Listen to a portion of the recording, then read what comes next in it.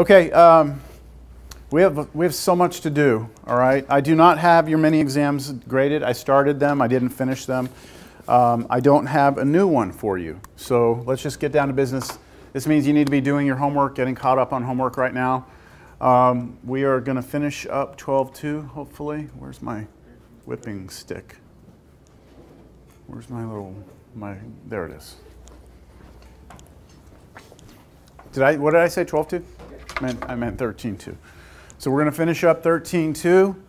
And to try and help expedite this process, I've done a couple of problems on my own by hand, and I have them here so we can just look through them. So take a copy. Then here's another problem I did by hand. So take some of these, pass them around. Those, and then take some of these, pass them around. And then, let's see here. Keep one for me. There's two sheets here, okay? So take one of each. And I was able to get that, well, let me let it get around first. Everyone have one yet? No? Okay, so for this problem, we're doing a line integral. And this is where we finished last time. I don't think I did this problem. So we're trying to do the line integral over the curve C of x squared dx plus y squared dy plus z squared dz, where C consists of the line segments from 0, 0, 0 to 1, 2, negative 1, and then another segment from 1, 2, negative 1 to 3, 2, 0. And we're trying to evaluate this line integral. All right? So go ahead and look at the sheet that I have here, and we'll just talk through this. So the first thing is you split up the, everyone have one? Yes? Okay. First you split up the integral into 3 separate integrals, and that was just notation. Notice there's one integral symbol and then 3 terms, so it splits into 3 separate integrals. They're all over the curve C. So now what I do is I go about trying to figure out a way I can find parametric equations for the curve C. So I look at C as being the union of 2 different curves, 2 different line segments, and I create a vector function using the R equals U times TV, which is the vector equation for a line segment. I use my initial point 0, 0, and then this is the direction vector. So that's the vector created by going from one point to the other. And then I go ahead and just clean it up. I make sure I put that t is between 0 and 1. And then I grab the components of the vector function, and those are my parametric equations. Now I labeled them x1, y1, z1 so that it corresponds with r1, which corresponds with curve 1, right? So I do that for the first line segment. Then for the second line segment, I do the same thing. Starting out at the point 1, 2, negative 1. Then I generate the vector that goes from that point to that other point, which was, what was it, 3, 2, what was it? What was the second point here? 3, 2, 0, right? So the vector that goes from here to here, you subtract, right? And that's how I came up with that. That's how I came up with this direction vector right here for C2. Are y'all following this? Okay, and then I came up with the parametric equations. Here they are. All right, now, taking the integral, go back to the integral. We had 3 separate integrals. The first one's with respect to x, second one's with respect to y, third one's with respect to z. But all 3 of these are over the curve C. So I need to take this integral and split it up into C1, C2, and then the second integral, C1, C2, and then third integral, C1, C2. So I'm going to have a total of 6 integrals here. Here they are. So here's splitting up the first one, C1, C2, second one, third one. Now, one by one, I go in and I replace things. So what is x? If I'm on C1, what's the x? What is the x going to be replaced with? Yeah, so you go back up here. On C1, x is the t, right? So I replace the x squared with t squared. And then what is dx? It's the derivative of the x on C1. So I go back up to C1, I take the derivative of x with respect to t, which is 1. And that goes here. And then dt. Understand? And I have to do that for each one of these. So the next one, I go x squared again. This time, what do I replace x with? 1 plus 2t, because I'm on C2 now. I'm on the second curve. So I replace it with 1 plus 2t squared, and then dx is the derivative of that, which is just going to be 2, and then dt. Is this clear? Do I need to actually go through and explain all the rest of these? I got one question. Yes. Where did you get 201? Where did I get 201? It's the vector connecting the 2 points on the line segment. Remember, to create a vector between 2 points, you take 1 point, subtract the coordinates. Yeah. That's why I got it. Okay. Okay, and then I went ahead and I have the antiderivatives of each of these here. I didn't show the work for this one, but you could like expand this out and then collect like terms and then take the antiderivative. So there are your antiderivatives. And then you evaluate each one of those at 1 and each one of those at 0, do your subtraction. At the end of the day, you get 35/3. Okay? All right, let's move on.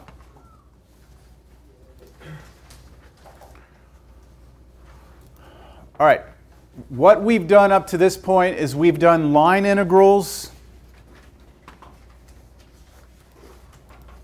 And every time we've done a line integral, the function we're integrating over has been a scalar function, meaning that you plug numbers into this function and it spits out a number, right? That's what a scalar function is.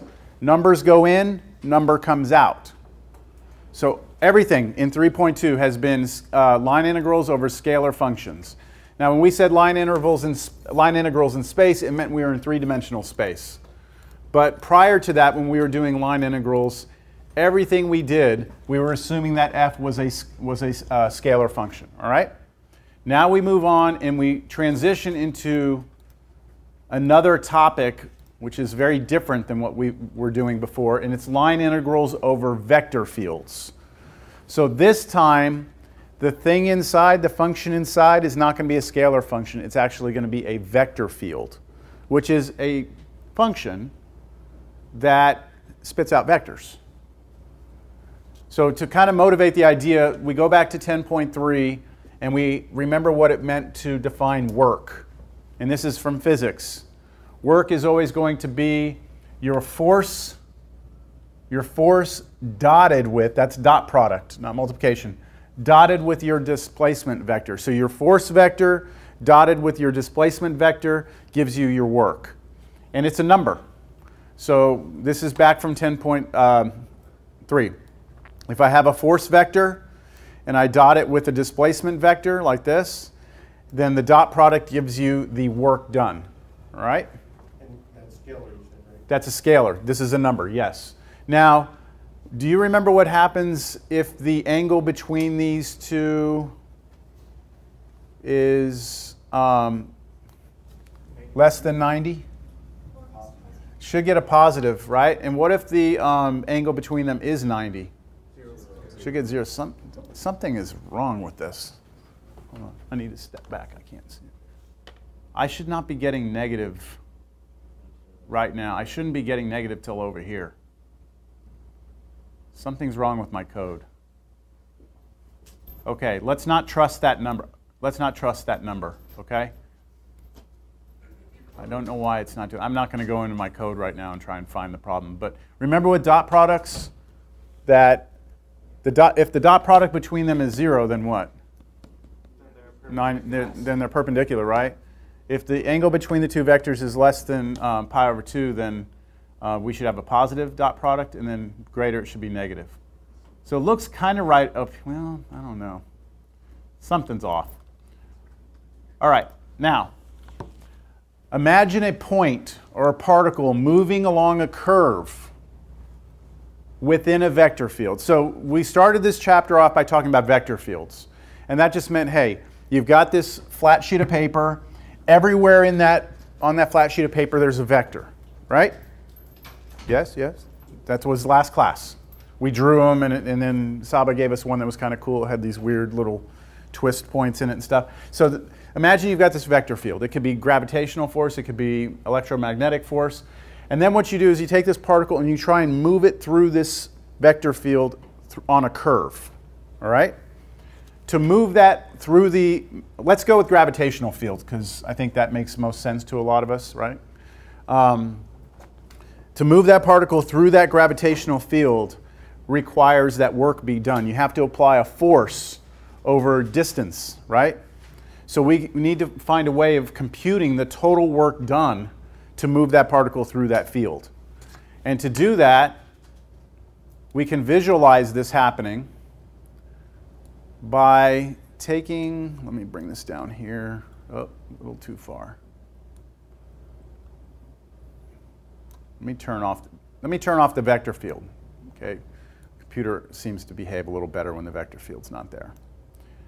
Okay, so this is a curve C. Got it? This is our curve C. We do have a vector field around us right now. Okay, there it is. There's vectors at every point.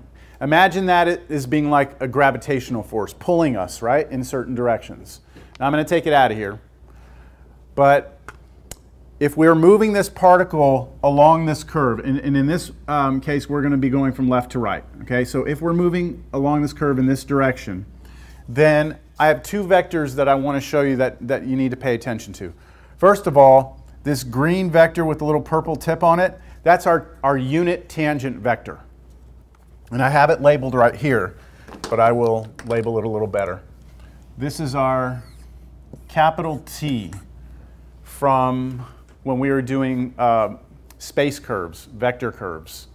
Capital T, does anyone remember what you do to calculate capital T? R prime T, you take the derivative of the curve function, and then you divide it by its own length.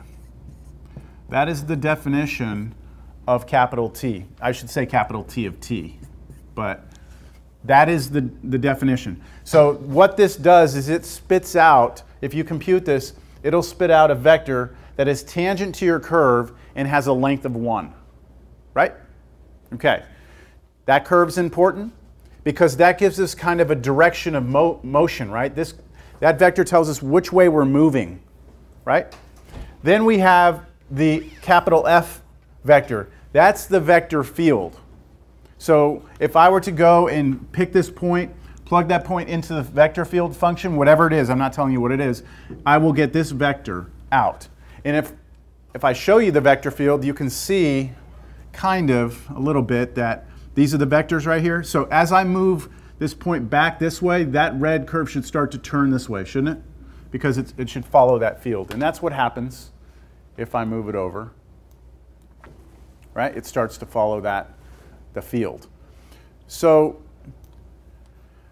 if we're trying to figure out the total work done to move this particle through along this curve, we already know that the force vector dotted with the displacement vector gives us the work done, right? So what I'm going to do is I can't use the tangent vector because the tangent vector is too long. If I move this point a little bit, right? Just a little bit, the displacement is not the length of the tangent vector, right? Because that's unit length, that's always 1. So what I need to do is scale it back. I need to somehow scale that tangent vector and make it kind of like infinitesimally small.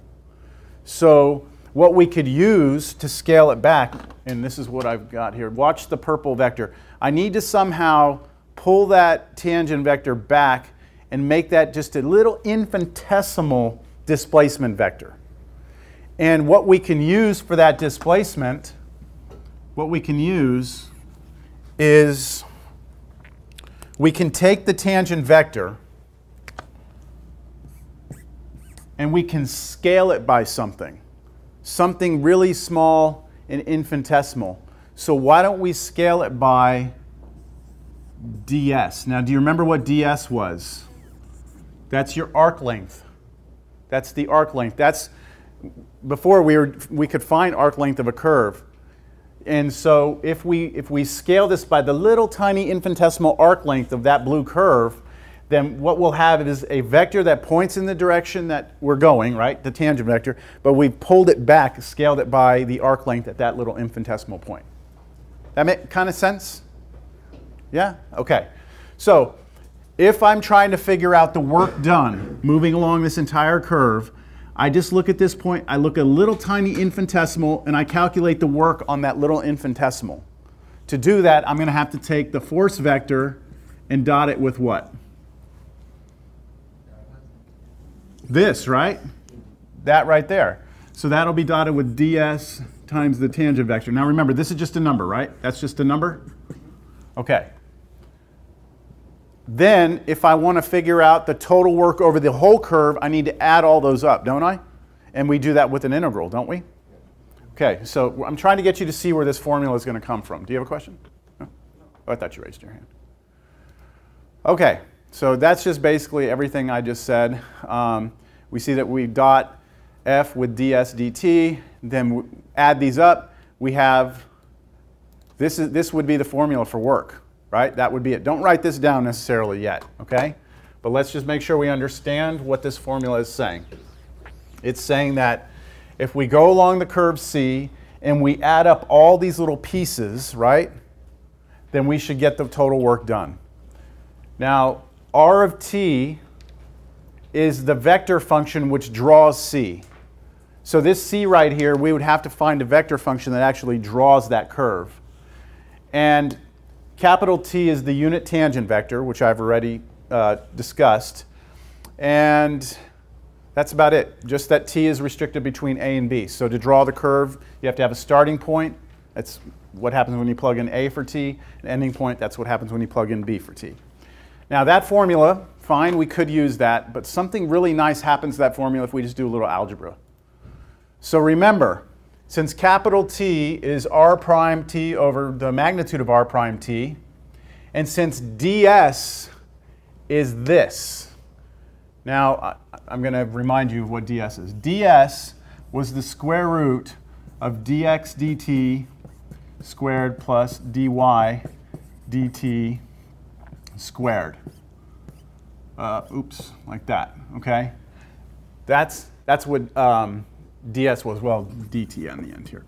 So this is the magnitude of the derivative of our vector curve.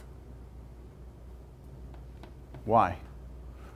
If we have a vector function, r of t, it has, in this case I'm doing a two-dimensional example here.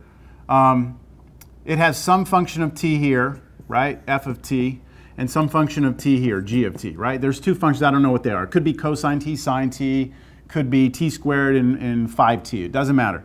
But if I ask you for the derivative of this, right, then you're going to take the derivative of this with respect to t, right?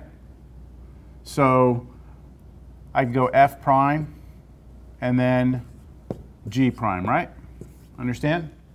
And then what's the magnitude of that? Square root of f prime squared plus g prime squared. And so this right here, ds, is the magnitude of the derivative because look what it is. It is the derivative of x, right? This is the x component, or x component of the vector function with respect to t squared. So it's the derivative squared plus the derivative of the y component squared.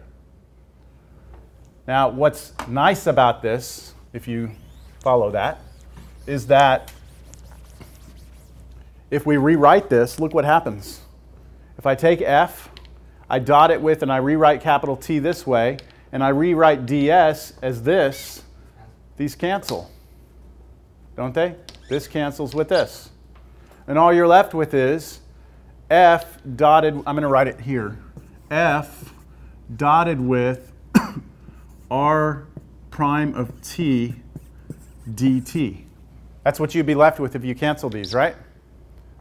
And so on the next line, we replace c and we go from a to b with respect to t because our function depends on t. And then this piece right here is a little confusing. This is replacing this. Because what does it mean to say your vector field? Just the vector field by itself like this. What does that actually mean? This notation means that you have to evaluate your vector field along the curve. Right? Our vector field is a vector field. You plug any point you want into it. But we only want the points along our curve C. So we would like to plug our curve, R of t, into that function. And I notate here what that means. You take your curve, your space curve, evaluate your vector field at it, means you plug in, for x, y, and z, you plug in the component functions into your vector field. So you'll see, we have to work through an example. I'm just trying to get the motivation for the formula here. Are y'all ready to do one? So it's just a function of the, you're saying it's just a function of the component itself? That's Yes, evaluated. the vector field in this formula needs to be evaluated at the components of the curve that draws the C, right? The R of t that draws, not the prime, but the R of t that draws the curve. Okay, all right, let's try and do an example. This, yeah, I have a summary here. Here it is. If f is a continuous vector field defined on a smooth curve C, where C is parameterized by some R of t, some space curve, where t is between a and b, then the line integral of the vector field along the curve C is, now this is the notation we use for it. This is the notation we use for work, okay? But what does that mean? It means this, and that's the formula from the previous page. That's what it means. This formula came from this. So I'm just putting all the equivalent forms of it. So if you ever see in your homework or something, calculate this. This is what they mean. They mean go find the work, all right? So do you remember when we've been doing integrals, I mean, our whole lives, when we first started doing integrals, we integrated with respect to x, didn't we? That was the first integrals we ever did. And then earlier this semester, we were doing like dA, and I told you that that meant we were integrating with respect to area, and that was for double integrals, right? And then we were integrating with respect to v, which was with respect to volume, and those were triple integrals, right? And I said keep an eye on that d thing, because it matters. It's going to start to really indicate what we're working with. Here, this is just a scalar function. This is linear. This is an area, right? Double integral. Volume, it's a triple integral. And then we moved on and we did ds last time. And that was a line integral. And that was with respect to arc length. And this is the first time ever that the notation we have has d and then a vector, right? dr, but that's a vector. This right here, this differential is what we call this, really kind of helps you remember what you're dealing with. This tells me I'm dealing with vector fields because I'm integrating over a curve, over a space curve, a vector function, right? I'm integrating over a vector function. Here, integrating with respect to arc length, volume, area, and then just a line. Make sense? Kind of? All right. Please note that if you, with work, if you change the direction you move along the curve, it changes the sign of the answer. So if you reverse direction, you get the opposite answer. That's good and bad. I mean, it's good because if you get an answer and you go the wrong direction, you know that you have the answer, you're just off by a number, like a sign.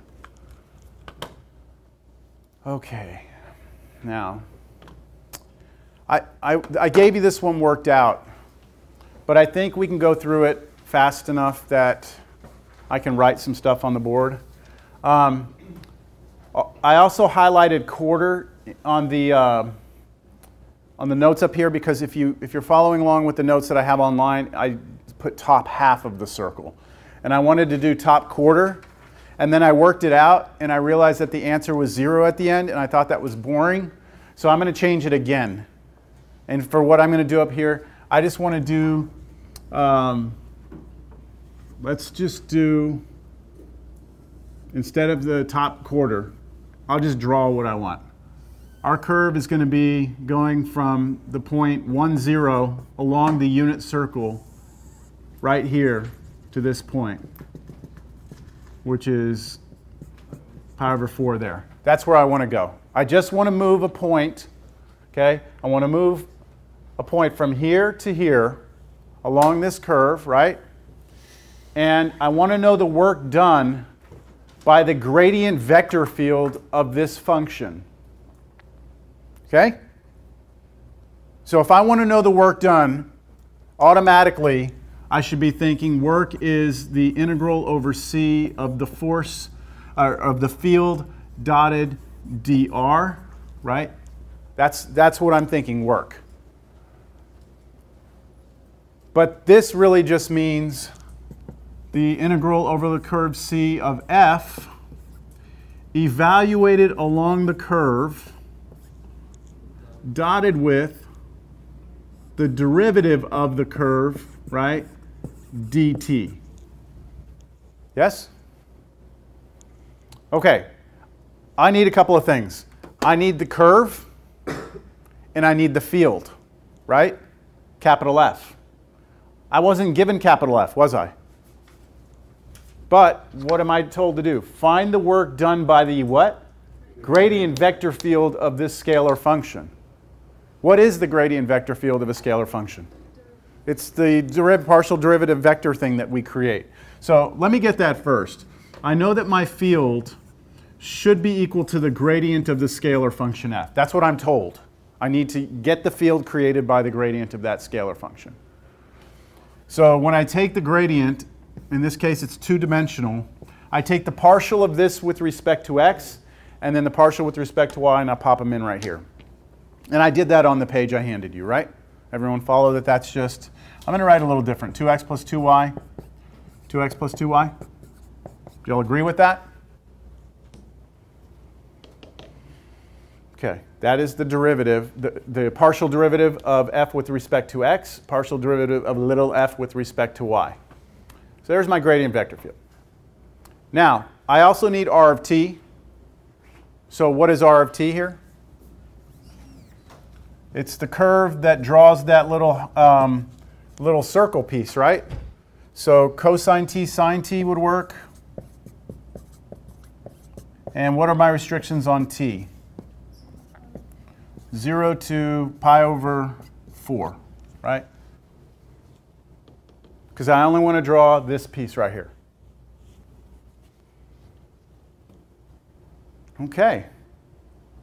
That's pretty much, oh no, I need the derivative of that, don't I? In the formula, I need the derivative of r. So we may as well get the derivative. So r prime of t will be equal to the vector, what do we got? Negative sine t, cosine t. Okay. We should be ready to do this now. We have all the pieces we need, I think. What is the integral going to go from? 0 to pi over 4, right? And now this very important part. F of the vector function r of t means you take this field right here and you replace x with what? With this thing, right? You replace every x you see with cosine t, because this is the x component, right? This is the y component. I replace every x in here with cosine t and every y in here with sine t. Make sense? But that's inside my vector field. So that's a vector. So when I write this, I have a vector. It is 2x plus 2y. So 2 cosine t plus 2 sine t. That's just this right here. Then comma, now this, which is the same thing, isn't it? Okay, so 2 cosine t, 2 sine t, and then dotted with, so I'm going to dot this with the derivative over there, right? It is plus. Yes, it is plus. I'm slightly distracted right now. You got to wake up, man. Wake up or go outside, do something. Okay? All right, so what goes in here? What goes next? Negative sine t cosine t. Negative sine t cosine t dt. And now we dot. So dot product's the easy one, right? Cross product's the harder one. So dot product, you just do this component times this component plus this component times this component. And I worked that out on the page already for you. All right, I think at this point I won't work out much more. We'll go to the end. So when I dotted those, do you see? Oh, I handed all of them out. Are there any extras? There's some extras here. So when I dotted those, I think something canceled, didn't it? Oh no. There we go. Who needs one? Anyone need one? We're good? Okay, so when I dotted those together, had to be careful with the signs, and you see that negative 2 sine t cosine t and the 2 sine t cosine t at the end, they cancel, right? And then I have negative 2 sine squared t plus 2 cosine squared t. And on the next line, I factored out the 2. Y'all see that?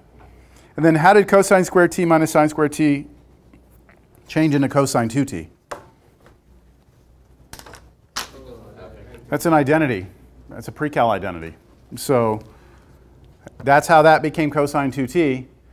And then at that point I integrated. So the antiderivative of cosine 2t is 1/2 sine 2t. But I already had a 2 on the outside, so it just becomes sine 2t. And then, so the only difference here is that we're going to go sine of 2t, we're going to go from 0 to pi over 4 instead. And so we get, when you plug pi over 4 in here, you actually get pi over 2. So you're going to get sine of pi over 2 minus, plug in 0, you get sine of 0. So sine of pi over 2 is going to be 1 minus 0. You get the answer is 1. So the total work done moving from here to here is 1. And now those units would depend on how things are being defined here, but that would be the work. Okay? What if we had gone a quarter circle to straight to the top here? Then it would have been 0 to pi over 2, right, which is the work I did here, and our work would have been 0. Which is weird. How could your work be 0? Well, here's the picture. How can you have negative work? I mean, 0 work. That means you have to have negative work, right? Yes? Okay. So let's take a look at this. Here's our vector field. Okay, so that's what our vector field is doing. All right?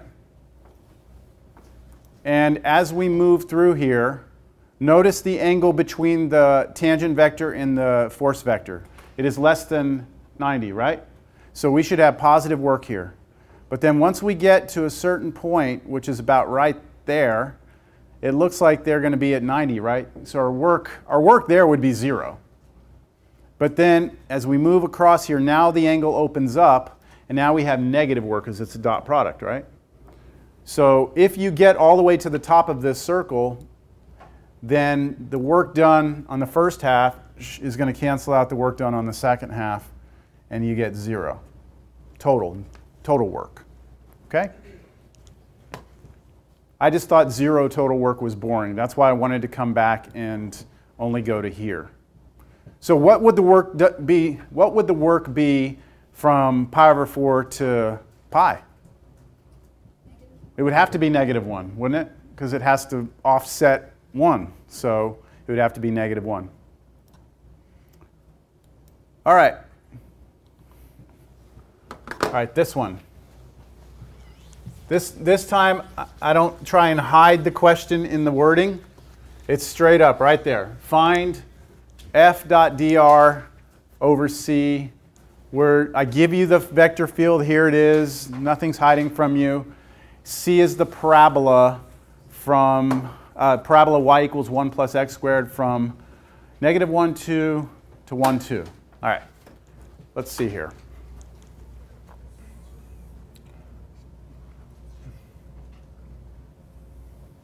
Let me draw the curve first.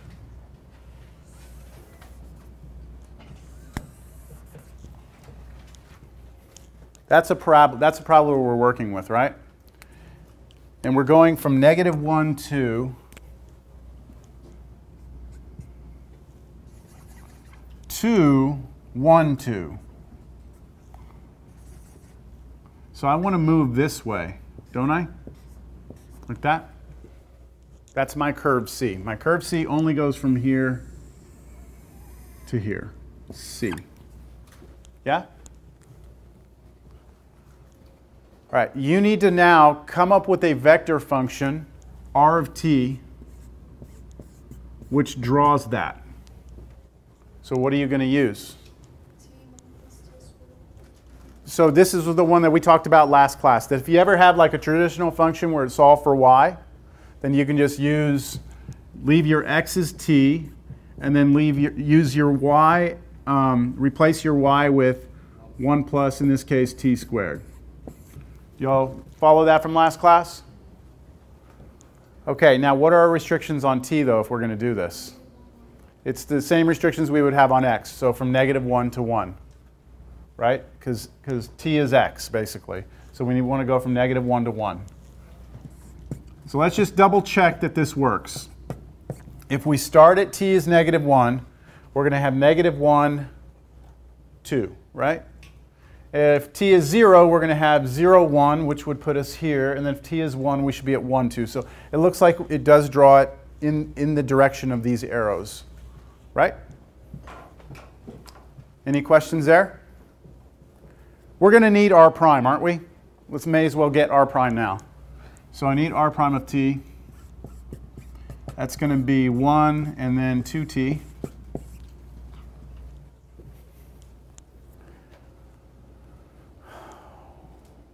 Oof. I have to take f. And what do I need to do with f? What's the only thing that I have to do in this problem with f? Substitute, right? Just substitute not r prime, but r into this. So everywhere I see an x, I'm going to replace it with t, and everywhere I see a y, I'm going to replace it with 1 plus t squared. And I'm supposed to take that and dot it with this, and then integrate that with respect to t from -1 to 1. Okay. So integral -1 to 1. Okay, let's get this vector. It's going to be, I think it's going to be ugly. Let's see. I replace all my x's with t's. So I've got t over square root of, okay, this is going to become t squared plus y squared. Now, y squared is this squared, isn't it? Which is t squared plus 2, I'm sorry, not t squared. I'm squaring that, right? So it's going to be t to the 4th plus 2t squared plus 1. That's what's going to go in there next to that. So can I go ahead and put it together with this now? Okay. So that'll be t to the 4th plus 3t squared plus 1, comma.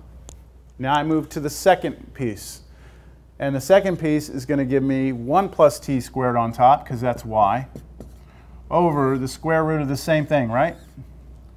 T to the 4th plus 3t squared plus 1. That is the vector field evaluated along the curve C. I'm going to dot that with the derivative, which is 1, 2t. And all that's going to be integrated with respect to t.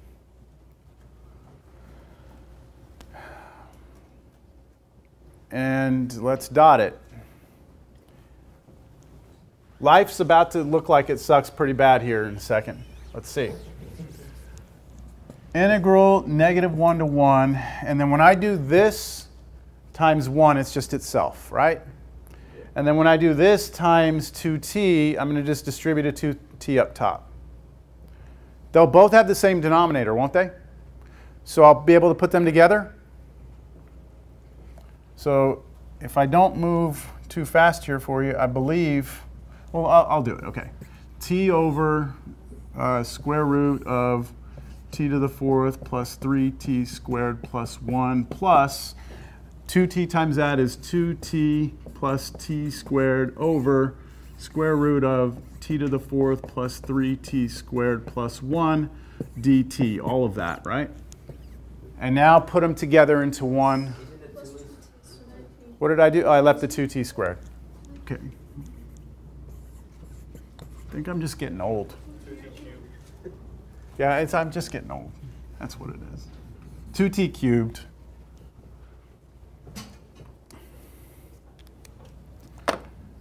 It's embarrassing how my math, starting to fall apart a little bit. One of these days I'll just be in here like, well, not there yet. Have a ways to go, hopefully. All right, so equals, let's see, integral -1 to 1. All right, combined, we've got 2t cubed, right? Plus 3t over t to the 4th plus 3t squared plus 1 dt.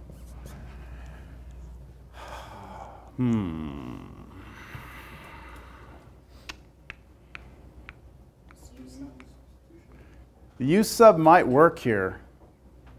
A u sub, because the derivative, if we take this whole thing under here, not the root, but if we take that 4th degree polynomial and take its derivative, we're going to get a 3rd degree polynomial, right? So we might be able to actually work that. It what? It might. It might. However, there's something even more elegant that can get us the answer. Can you like solve the root for something squared? Oh, like, is that a perfect square? No, it's not. Yeah, I know what you're saying. Like, create a perfect square down here. You might be able to do that, but even if you did that, then how do you handle the stuff up here? Because normally when we do the completing of the square, we're able to rewrite it in a form that we could do like trig sub on, but we don't have all this crap sitting up here. So that wouldn't necessarily work. So let me remind you of something real quick. What is an odd function? Odd functions. Odd functions are functions that when you plug in x, it's the, what? It's not the same as plugging in negative x. That's an even, like this is an even function, right? Plugging in x is the same as plugging in negative x. Odd functions, plugging in a negative is the same as just plugging in positive but changing it to negative. Examples of odd functions. Sine is odd. Sine x is odd. How about x cubed? X cubed is odd, right? Now, odd functions have a very important property. Yeah, they're reflections over the origin. So if I do an integral and I ask you for the area from here to, let's say, stop somewhere, like say stop at A, and then also go backwards to negative A, what's the area? The area is always 0, right? So for an odd function, if you integrate between negative A and A, you get 0, if it's an odd function. Always, so same here. If I go from here, stop somewhere at A, and I go backwards negative A, that area is going to offset, and you get an area under there of 0, right? So the question is here, are we going from like negative A to A? Yes. So maybe if I can just show it's even or odd, then I'm done. Is this an odd function? So what happens if you plug in a negative number in here, into this? Well, this doesn't change, right? At all? Because everything is to the 4th power or squared. So if I plug in a negative here, it's going to be the same as plugging in a positive. Agreed? But if I plug in a negative here and I cube it, what happens? It becomes negative. If I plug in a negative here, it's going to become negative. And then I could factor the negative out, and it would look exactly like the positive one did. So college algebra is where we learn about even and odd functions. And you could go through and check it and test it. I'm just here to tell you this is an odd function. And it goes from negative A to A. And therefore, the answer is 0. And I don't have to do anything. But it relies on that being an odd function. That's not something obvious that you would have necessarily seen right off the bat. But now that you've seen it, you kind of, Is that something that's acceptable? Oh, yeah. Well, you have to state this now. You have to state because this is odd, and it goes from negative A to A, it's 0. And we would have to prove it. What's that? Would we have to prove it just by plugging in even or odd numbers? How do you prove something's odd? I mean, you have to basically say, ask yourself this question: Is f of negative t equal to negative f of t? That's what you would have to do. So you plug in negative t here, you plug in t, and then make everything negative and see if they're the same. If they are, check, it's odd. Now, I don't mind if you would just look at that and tell me it's odd. I can tell it's odd because the denominator doesn't matter. And guess what? That's a polynomial. And look at all the powers. What are the powers? They're all odd. That's why it's an odd function.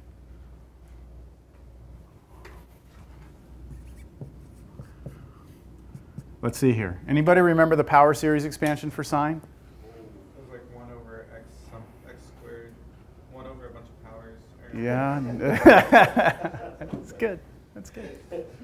You remember the power series expansion for sine? No? Can anybody? Okay, so the power series expansion means that it's a bunch of powers of x, right? What are all those powers? They're all odd. Why? Because sine's an odd function. It's x minus x cubed over 3 factorial plus x to the 5th over 5 factorial minus x to the 7th over 7 factorial. This is your power series expansion for sine. And the reason, does it look familiar or no? If you didn't do series in Cal 2, then you don't know what the hell I'm doing up here. Okay, so the power series expansion for sine is this. This is the Maclaurin series, not the Taylor series, the Maclaurin. So if you look at this, all the powers are odd, which is why, that's really why sine is called an odd function, because if you look at its power series, it's all odd. And cosine, the expansion is x squared, actually 1 minus x squared plus x to the 4th, and they're all even powers. And that's why cosine is even. So I can just look at that and be like, oh yeah, that's odd. It's all odd powers of t. All right, that's beyond, we're kind of getting off topic here. All right, let's move on. There's plenty of material. Keep going. That was kind of fun. All right, now, some new notation. All right, some new notation. If we see this again, work, right? Work. Or really, it's the line integral of f along c. Doesn't have to be work, all right? It's not always giving you work. For work to take place, we have to be looking at that vector f as a force, and then the curve is displacement. But you don't have to be looking at it as a force. All right, if our vector field can be rewritten in its component form, p, q, r. So like in the previous example, we had a two-dimensional vector field, right? This would be p, this would be q, all right? P, q. Then this line integral can be rewritten as, look at this. These are scalar line integrals, right? P is a scalar function now because it's just that piece that's sitting in there. The scalar function p with respect to x, scalar function q with respect to y, scalar function r with respect to z. This is equivalent to the work integral. All right, now some word problems. A 180-pound man is carrying a 20-pound tool bag, right? He walks up a helical staircase wrapped around a 20-foot radius cylindrical silo.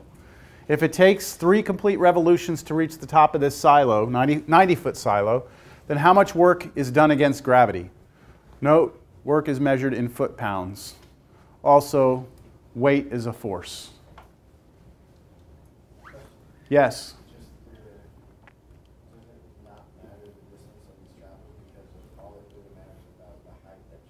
Yeah, I was about to say that if you've taken physics, you know that all that really matters here is the vertical displacement, right? But that's because we're working against gravity. And that field, that force field, is very simple, straight down. But if you're in a more complicated field, you can't do it that way.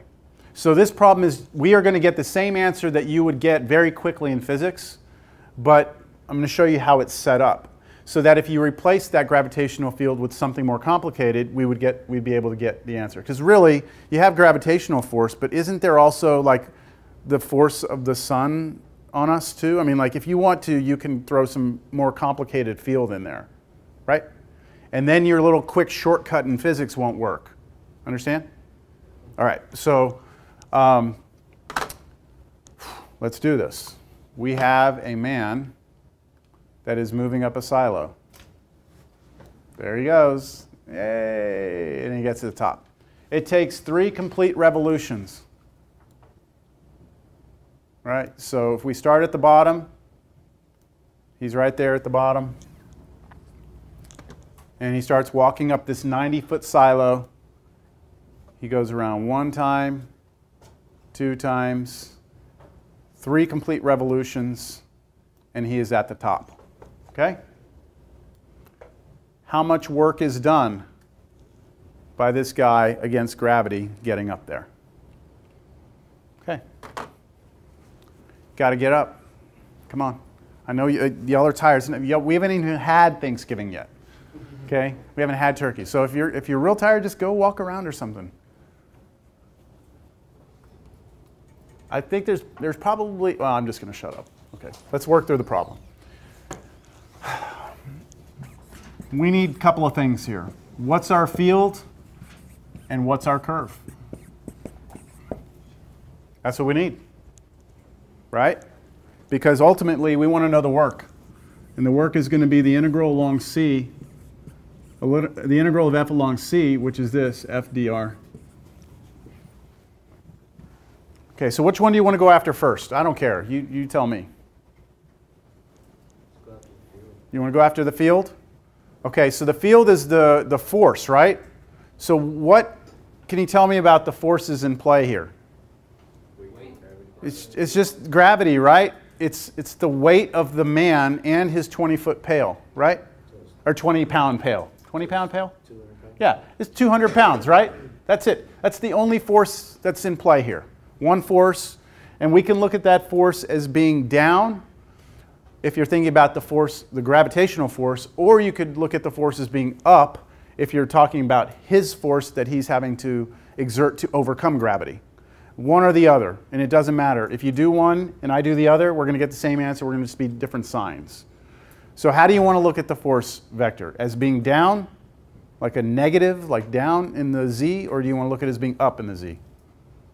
I don't care. Up, down. Let's take a vote, okay? Up, down. Okay, it's down. All right, so our vector field, what is the force in the x direction? Nothing. Y direction? Nothing. Z direction? Negative 200. Very simple field. Very simple field. What's that? Oh, it's just like pounds. It's like a measurement of mass and weight. It's like pounds times gravity. Weight is force. Remember, force is mass times acceleration. And the acceleration of gravity is whatever, and then his mass is fixed. And when you multiply the two, you get weight. So weight depends on where you are, right? Your weight on the moon is different than your weight on Earth. But your mass on the Earth and your mass on the moon is the same. So mass is independent of where you are. Weight is dependent on where you are. So this weight that we're given is the force. Is that good? Or you don't look like you want to buy that, no? You're okay with that? Yeah. Weight is a force.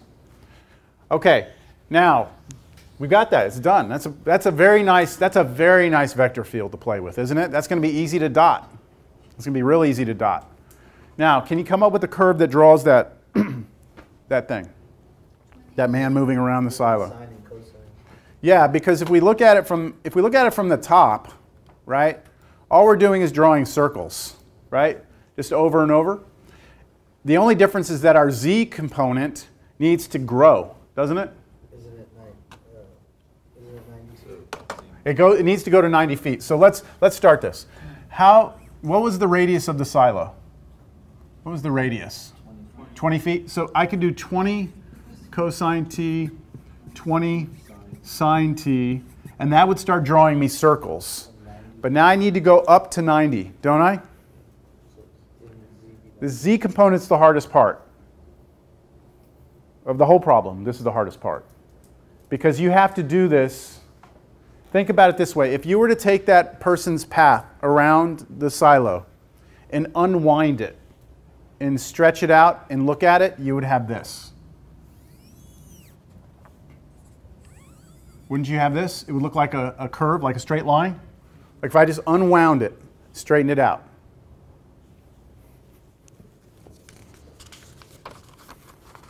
His path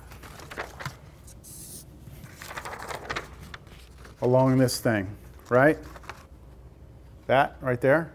If I unwind that thing, it's going to look like this curve. Yes? Okay, so how high does he go? 90 feet.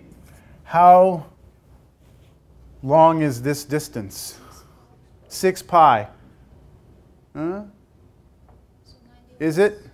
Yeah, because 3 revolutions at 2 pi.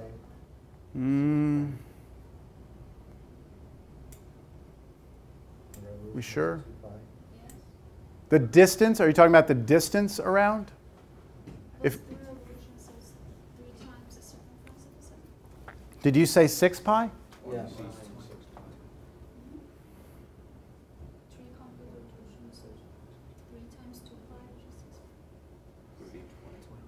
Where's the 20 in there?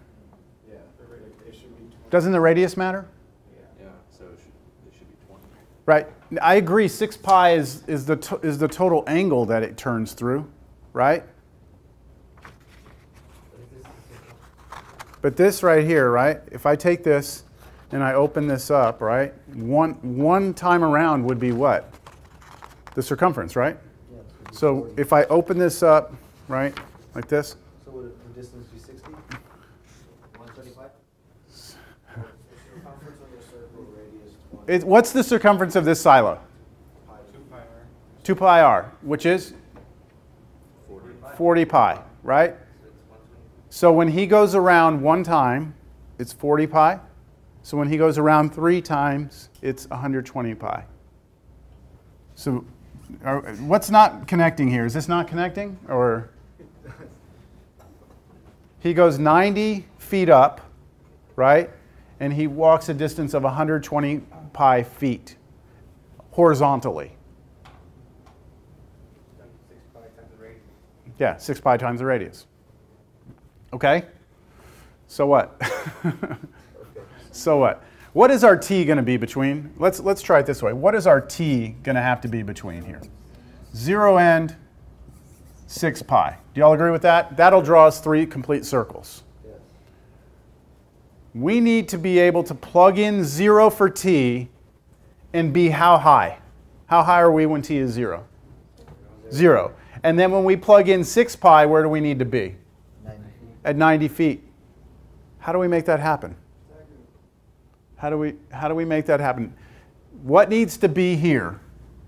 That when I plug in 0, I get 0, but when I plug in 6 pi, I get An equation. 90.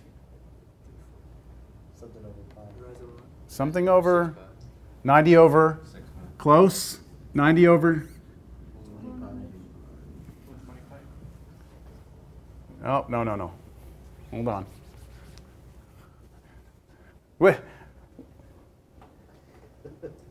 This is the hardest part, is to help you see what needs to go in here. Well, you need a variable t. And then Is it a linear function? It's a linear function, right? It's linear? Okay, so it needs to be t. And when I plug in 0, that's going to give me 0. But when I plug in 6 pi, it needs to give me 90, right? So what do I need to scale this by in front? 90 over 6 pi. There we go.